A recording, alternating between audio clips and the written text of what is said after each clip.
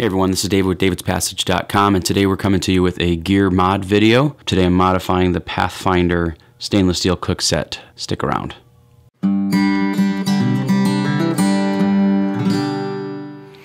So if you've been watching my channel for any amount of time, you know I've really grown to love this Pathfinder cook set. It's a three-piece cook set, at least it's three-piece when I got it. Stainless steel water bottle with a heavy-duty plastic lid. Although the new ones have a different lid nowadays. It comes with a stainless steel, I don't want to say like an Alpine cup, but it's got these, butterfly folding, it's got the folding handles on it.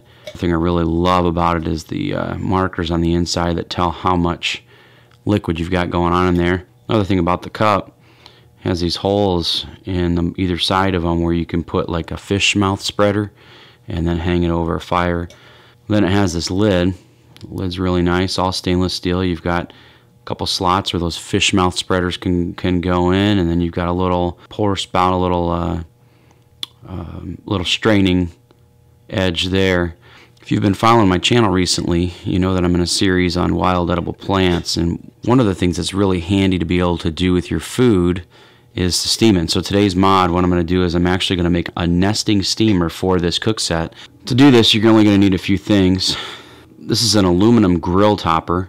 You can buy these at Walmart or dollar stores, or I'll put a link in the description where you can pick one up as well. This one is an 11-inch by 7-inch. It's a disposable grill topper. You're going to need a pair of tin snips of some kind. These are kind of old and rusty, but these work really well. You're going to want a permanent marker. I'm also going to use a paper plate. The first thing I'm going to do is I'm just setting my paper plate down. That's really just kind of a visual base to give it a little bit of contrast. I'm going to take the cut portion, flip it upside down, try to center it on the grill topper. Next thing I'm going to do, pushing down kind of lightly, I'm going to take my permanent marker and begin to make a circle, making sure to hold that cup down real good.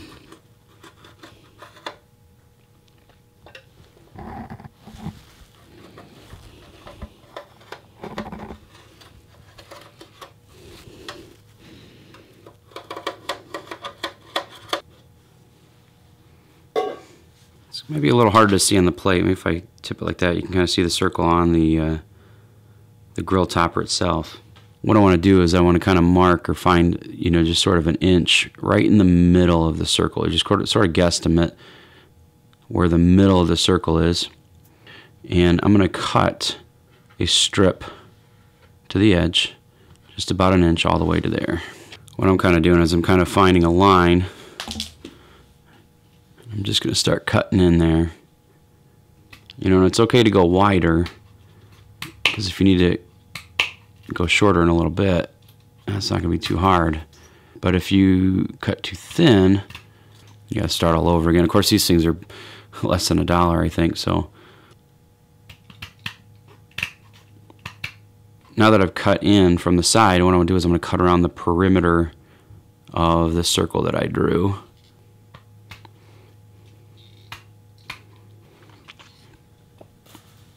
You could probably use wire cutters for this if you don't have tin snips. You could use a Dremel tool to do this. And so that's what we have. Now I could see my bands are a little wider than I need them to be, so I'm gonna actually trim those down a little bit. That should be pretty good.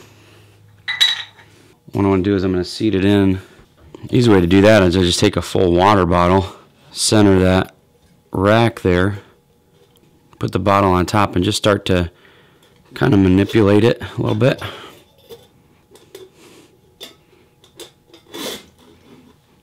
So it kind of sinks in. You can push it all the way down if you want. Bottle comes right out. You pull this out, just kind of manipulate that out. And a lot of times it wants to get caught as it comes out, and to just remedy that, just take these tines and sort of bend them up. Alright, so now the last thing I do is I'm going to put this down in here to a spot where, a level where I could put about a cup of water underneath that grate, and then I'm going to take the tops here and just bend them over like that.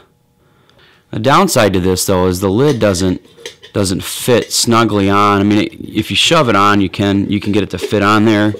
nice and snug, but it's not meant like that, and it makes it hard to pull the top off. And if you've got a hot pot of water in there, you don't want to have to fight with the lid to get it off. You know, and then when you're done, after you clean it and whatnot, just rinse it off. You can just shove it back down in the cup like that. One thing I would just sort of warn you about, I'd imagine after a while, you know, bending these over, you know, it's going to cause some weak points here. That's to kind of be expected, and you're going to break them. But, you know, I think I paid $1 for 3 of these things, so not too big of a deal. And what I'm going to do now is I'm just going to test it out.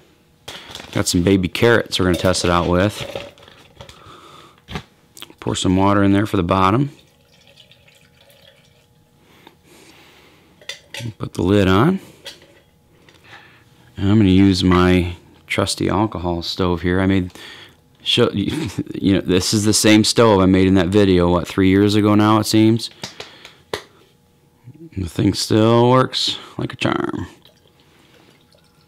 Put that alcohol stove in here so I don't burn my house down. Light her up. Let that prime a bit. Alright, those jets are out.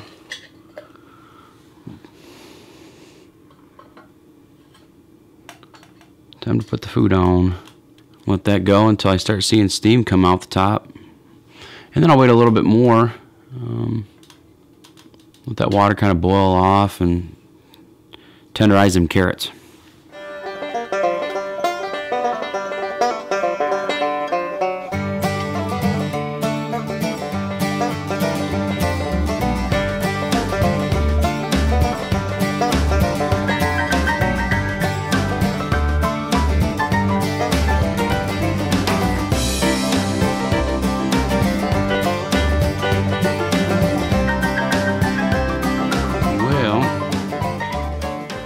Look to be about done. Let's try them and find out.